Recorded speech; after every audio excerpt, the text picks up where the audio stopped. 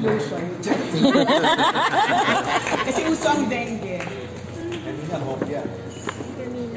Okay na yung hopya. Retirement gift. Kasi nakikita namin kayo mahilig kayo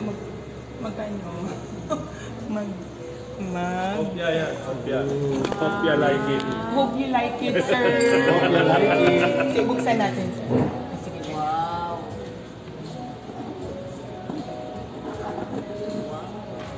Hopya. From the Filipino, marami yan, sir. Malaman mo sa ano, sa 12,000 Filipino. alam mo sa packaging pa lang. Mahal na. Nakakala. Mahal ito kayo. Filipinos. Itong Lugin, ano lang ito? Karton lang ito eh.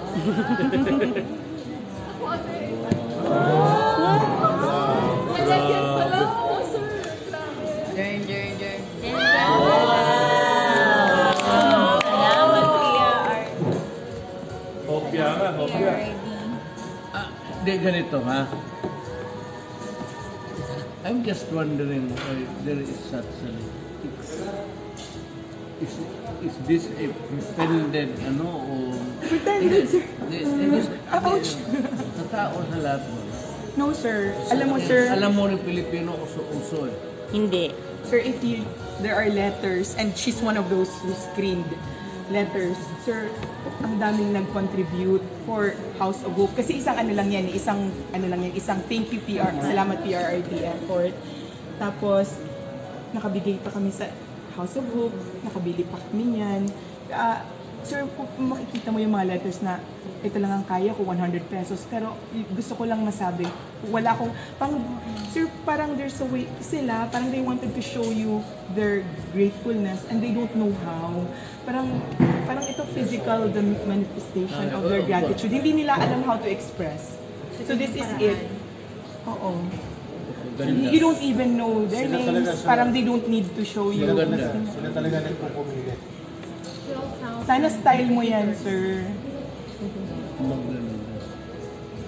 Maski ako ano man, pero para sa akin kasi okay na ito.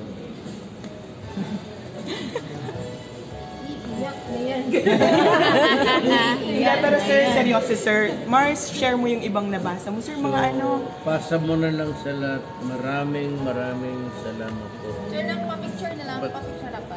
Sexy sir. Sir, paulit na po yung maraming salamat po. Ayun.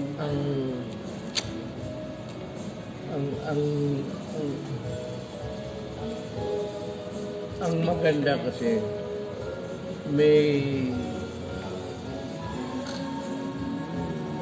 medium ng pag-ano ng tao. Hindi naman sa newspaper, hindi naman sa ano lang sa Common tao po. Word of mouth lang yan, sir. Word of mouth. Lahat. salamat. So, ang daming nag-attend ng Salamat PRD kahit mabilis lang yung ilang days lang in-organize yun. So, mahal na mahal ka talaga ng... So, 87%. Oh, yan, isa yan. Kasi, yan, anong nagapa ko sa buhay ko? Alat po, Ganun sir. Pinagsilbihan mo kami siya. Fishing. Sobra-sobra po. Sir, Pinagsilbihan mo kami ng totoo. ako 24 pa lang. Pero ang dami sir sa amin na parang this is the first time we felt like our government cared for us. I mean, no offense. No, kasi ngayon pa ako hindi nag-offend. No offense to the previous, but parang for many of us, this is the first time we felt that there was a government really caring for us. In many ways, sir, for some it's the drug war. For some, it's the build. And ang daming reasons. And it's all in this book. As yung segue.